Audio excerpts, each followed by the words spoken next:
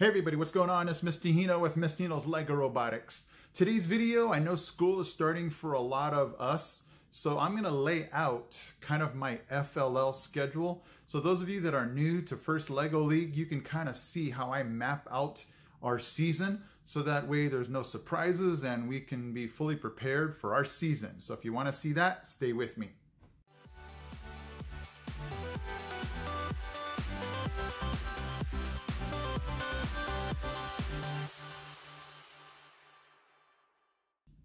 So don't mind me if I look down, I'm just looking at my notes because I don't really have all this memorized. But here we go. I'm going to go ahead and map out, and I know everybody's schedule is different. So if your schedule is different, maybe you can kind of, move things around and see how much time I'm allowing. You can figure this out for yourselves, what works for you, what doesn't. But I'm just showing you what my schedule is like. So if you kind of want to see where things fall as far as dates and how long we spend on something, then by all means, go for it.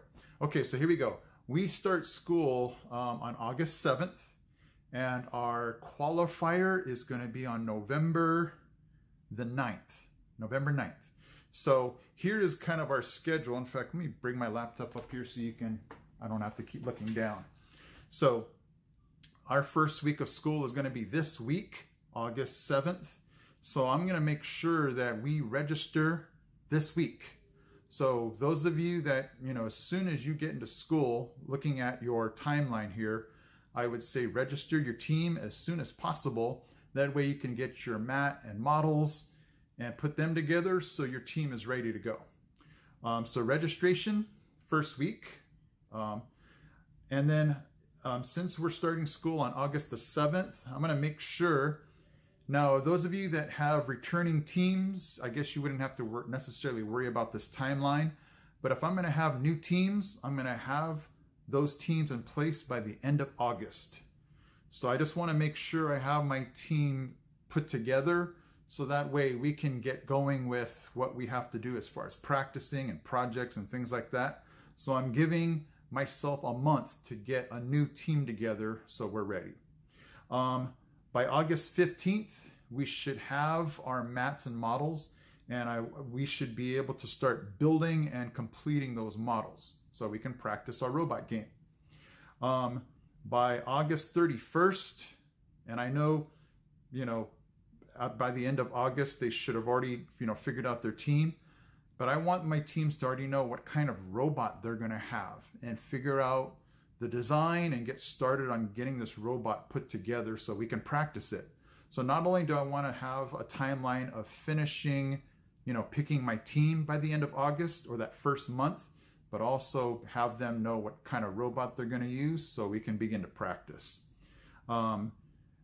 September 15th, I want my teams to have already picked out what is going to be their innovative project. So we're going to have to do some research, figure out. Obviously, this year it's City Shaper. So before then, we should be figuring out problems, be talking to professionals, and then figuring out by September 15th, what is their problem going to be? What are they going to try to solve? I want them to, by September 22nd, so a week after they have picked what their problem's going to be, I want them to pick how they're going to present that in their project.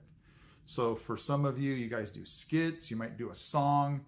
So for my teams, I want them to know what is their presentation format going to be. Very huge. If you guys don't already do this, I think it's a fantastic idea. Shout out to Richard Sisk if you're watching. He puts together every year a scrimmage where if you register, you can go to a scrimmage.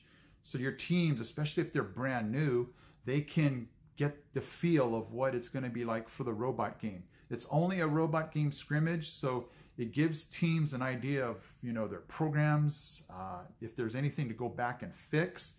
It's awesome because it gives the kids just that pressure feeling without really necessarily feeling pressure.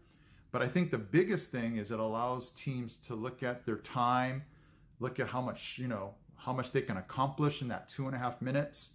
So if you guys don't have scrimmages, you should think about, getting together with different schools, those of you that homeschool, just trying to get involved in some type of scrimmage before your qualifier, because I think it's the #1 thing that has helped my team each year.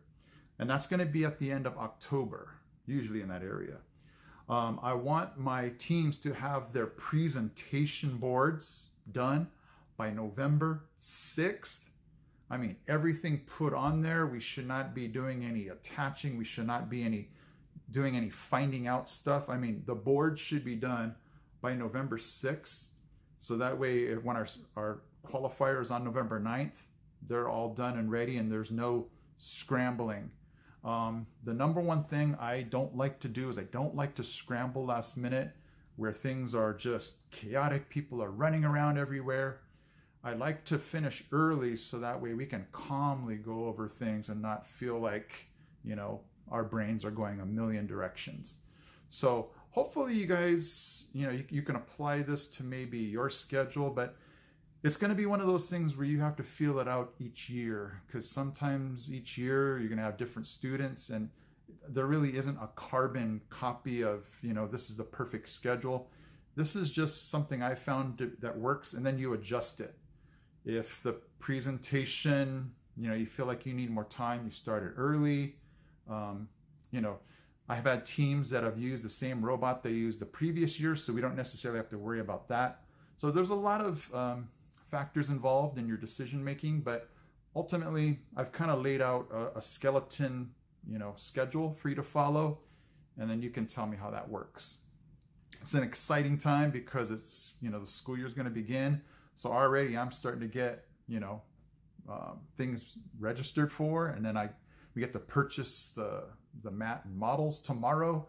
So I'm excited to get started. So hopefully that, you know, helped those of you that, you know, first year coaches who need some type of, you know, guideline on your scheduling. And then obviously your practices will fall in between all those things too. So if you're wondering about practices, it depends on your student's schedule. My students practice somewhere in the area of 2 to 3 times a week. And sometimes in the beginning of the school year, that might be for an hour. And then as we get closer to the scrimmages and qualifier, it might be 2 hours. So it's going to have to kind of depend on your students and their schedule and how much practice do you guys think you need, okay? All right, guys, if you got any questions, shoot me a question down in the comment section. I promise to answer it, okay? I am Mr. Hino from Mr. Hino's LEGO Robotics. I'm out.